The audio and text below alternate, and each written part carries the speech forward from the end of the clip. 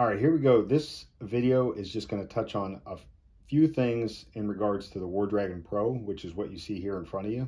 I've done other videos in the past that show how to set things up for headless connections, remote desktops, because honestly, the box is intended to be headless and act as a sensor, get information back, and display that through ATAK, TAK server. Now there's a work in progress iOS app, hopefully in the future an Android version of the app, that will take information from the box, mainly focused on drone detections, and present that to the user. There is the ability to use the software-defined radio for other purposes than drone detections, just like in the previous WarDragon, but that does require a little bit of work in changing the firmware or changing the mode of operation.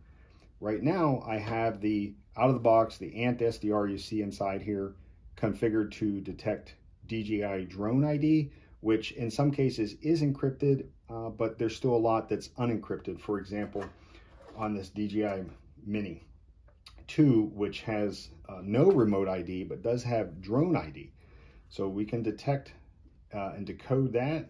And also on the left-hand side here, and sorry, I got this glove on just because this is a person's box here and just want to keep it clean, but you have Wi-Fi remote ID detection capability on the left and Bluetooth remote ID detection capability on the right.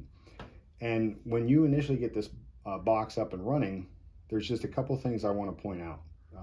You can connect to it once this iOS app is complete. You can connect right after giving the box an IP address on the network. You'll be able to use that IP address and get all the drone detections really without much of any other setup. But speaking of IP address, I want to point out that this ANT SDR is on a 192.168.1.10 address and connects internally to the PC's Ethernet port, which is on a 192.168.1.9.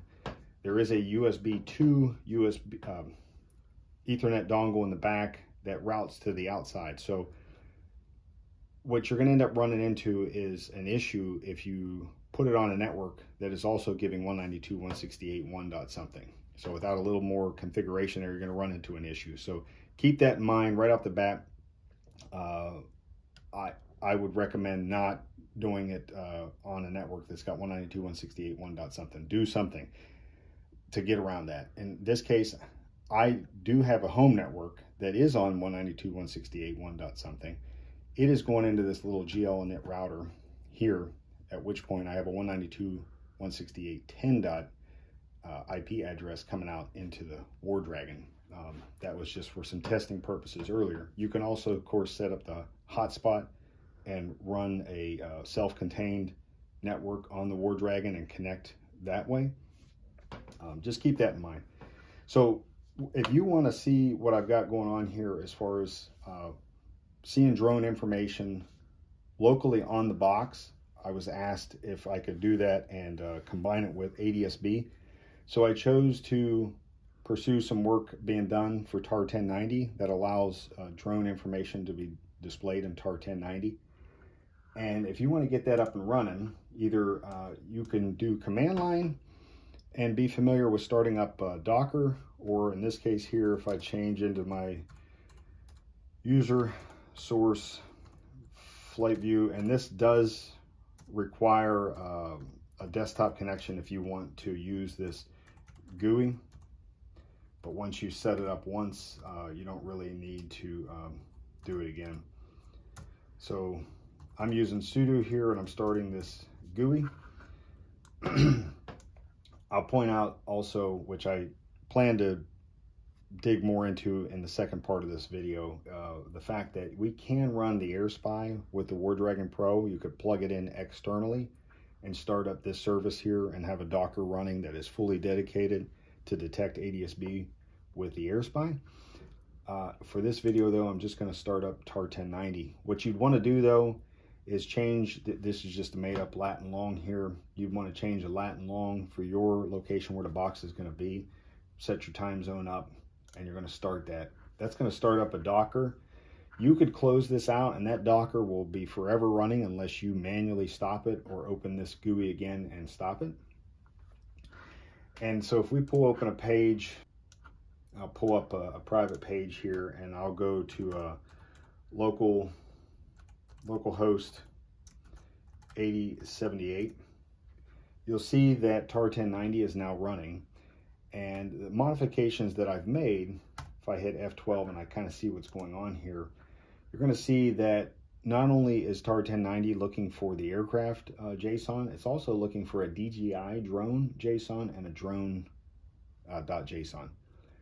So if you want to see drone information out of the box with the WarDragon, which I address in the getting started note on the desktop, you'd want to start and you'd want to enable. I'm just going to start it for this, but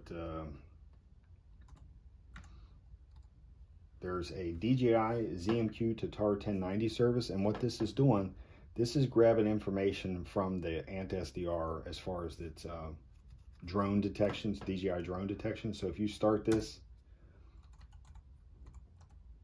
and enable it, that will always be running by default when you boot up.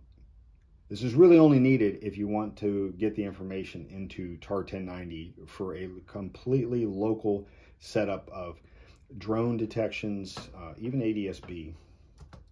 The other thing you'd want to do too, so that you could get the Wi-Fi and Bluetooth type detections into tar 1090, for now you would open up the ZMQ to tar 1090 service. That's going to create the JSONs that are needed. You'll see it no longer complains. And so once, I'll show you an example here. Those JSONs are being created in the run re-ADS-B.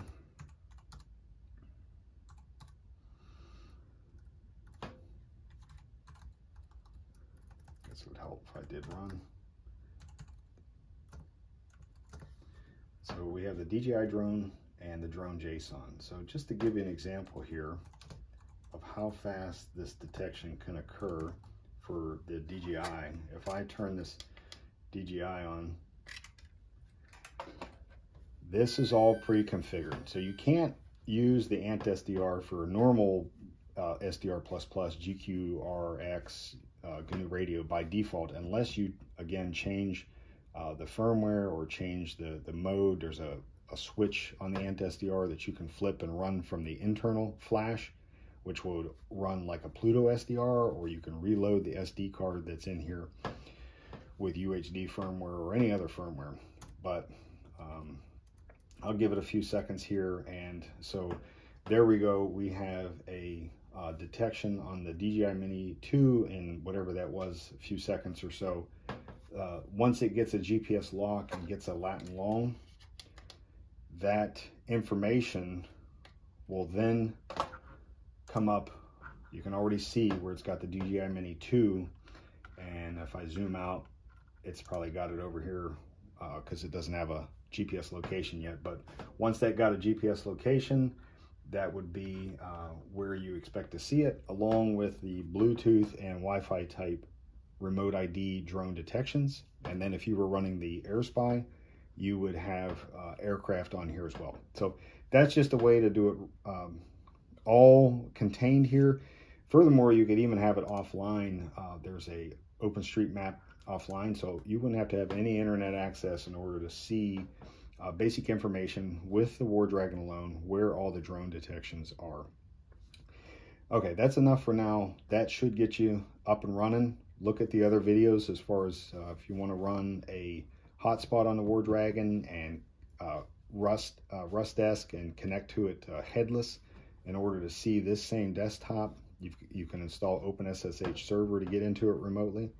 And the second part of this video, we'll come back and we'll take a look at running the iPad with the app that will allow you to connect really right out of the box without any more configuration and get drone detections on there. And then I'll probably touch again on how to run the Dragon Sync application, which can run on this box, create cursory on target messages in order to send off the box to ATAK, TAK server. So you could have several of these boxes positioned around and get all that information back to one location without ever having to be up on the box itself. So, all right, thanks for hanging in there. Just want to get this out here for those that will be getting this WarDragon Pro here soon. Thank you.